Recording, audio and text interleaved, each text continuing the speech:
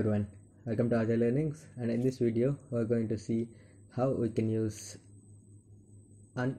check and uncheck activity in UiAutomation Next activities. And this is our part 3 of this particular UiAutomation Next activities package. And if you haven't watched the previous 2 videos, just go back to those 2 videos and watch them, and later on come back to this particular video here. So what this check and uncheck activity do?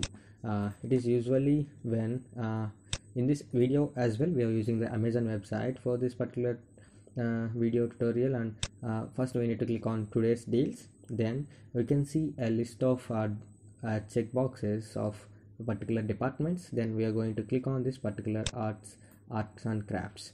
So this is what we are going to achieve in this particular video by UiAutomation Next activities. And so for the time constraints, I am using this already. We have used this particular workflow in the previous video, so I am using this particular and then use some operations to achieve this particular task. So if before going to that, if you haven't subscribed to our channel, please consider subscribing for more videos. And if you like this video, please give it a like. If you have any other doubts, please do mention them in the comment section below so that we can get some reference over them. And first what I need to do is this will open this particular browser or the window, and later on I need to click on this today's deals. So I will drag a click activity here, the UiAutomation Next click activity, and you can also see the properties which are similar. The common properties are the after, before, and delay, display name, and the timeout. Here input is a click type. What is the click type? It is a single or a double, down or up. We need to mention it. And then the mouse button, it is left or right or middle one.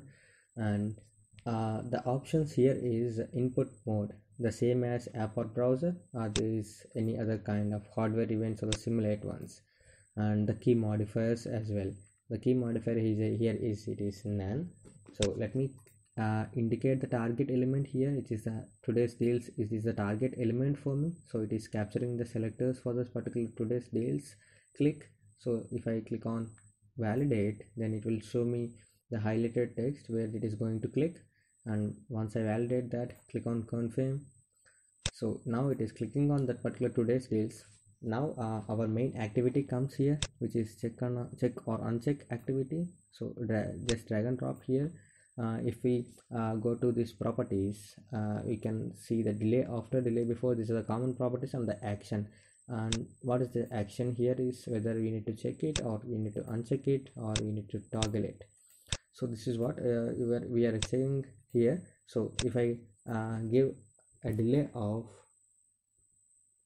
let me say a 5 seconds delay after checking that checkbox, because we can able to see that particular workflow whether it is checking that particular checkbox or not. So let me click on today's deals so that I can indicate this particular element over there where it need to click. Just click on indicate the element here. This is the element, and we also need here, there are several checkboxes to click, so we need to indicate the anchors there. So this is the anchor for this particular target element. So we can also validate this, so to see whether we can able to click there or not, and we can click on confirm there.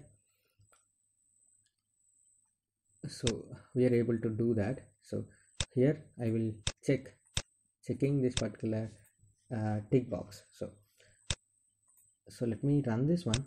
Before that, I will close this particular browser and let me click on debug, and we can see how are we going to achieve this particular task or not. So it is opening the browser now. What it need to do is it need to click on today's deals, then it need to check that particular checkbox, and it will wait for 5 seconds. Now it is waiting for the click. Then it will click on today's deals. After that, it will click on the checkbox. Now it is clicking on today's deals.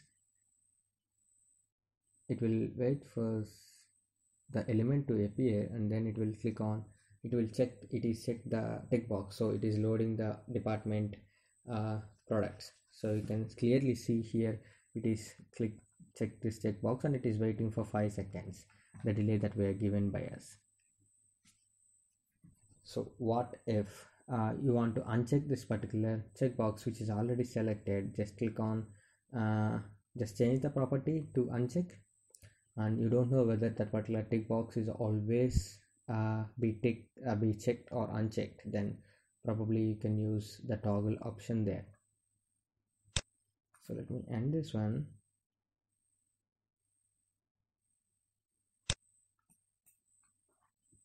So if you want to uncheck it, then click on uncheck, and if you want to toggle this one because you don't know whether it is check or uncheck, then click on toggle. And this is how you actually work with check or uncheck activity in UiPath Automation Next activities package. And that's it for this video. If you like this video, please give it a like. If you haven't subscribed to our channel, please consider subscribing for more videos, and thanks for watching.